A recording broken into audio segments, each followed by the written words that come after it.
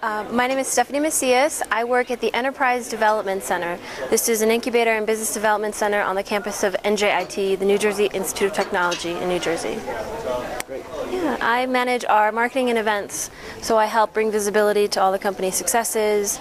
I host our workshops and seminars and our Entrepreneur in Residence program, which is a mentorship component that we provide. So why do you do what you do? A lot of things, a lot of careers you could have chosen. Why do you do what you do?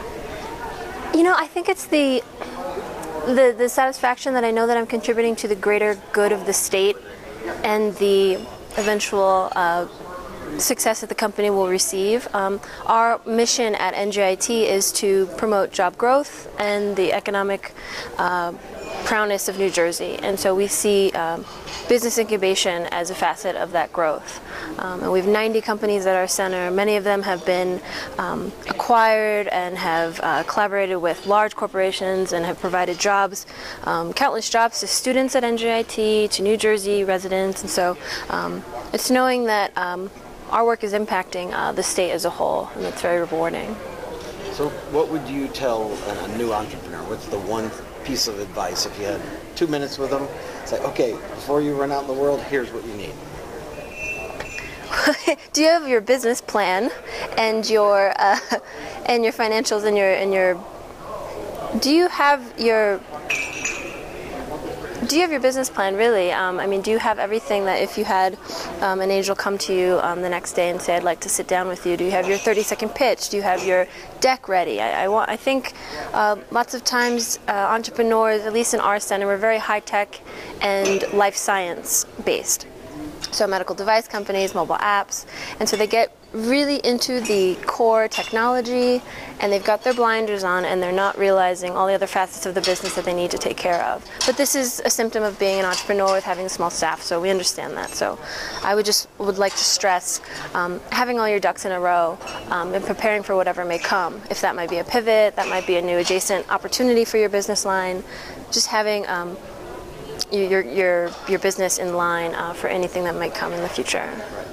So what do you see as a gap in your entrepreneurial ecosystem in New Jersey? I believe the gap right now is funding. We are in Newark, New Jersey, so we're very close to New York City, and there's a lot of buzz and hype going on with the New York startup community. And so we like to position ourselves as a more affordable location for people to come and grow their business. We're on the campus of NJIT, so you can tap into the student body. We have our own angel fund that we're trying to grow.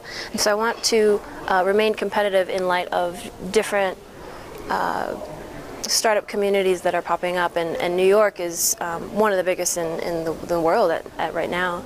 But I'd like to see more funding come to New Jersey and to North Jersey and to the urban communities that are supporting startups and businesses.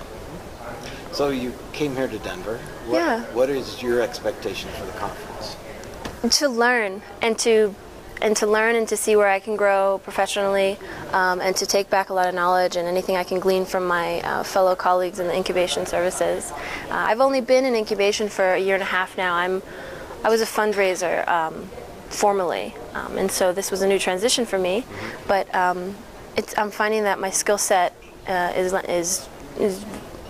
well positioned for incubation services, and I'm really able to contribute, so I'm looking forward to how I can learn just more tips and resources that are available to us and bring them back to New Jersey. Great.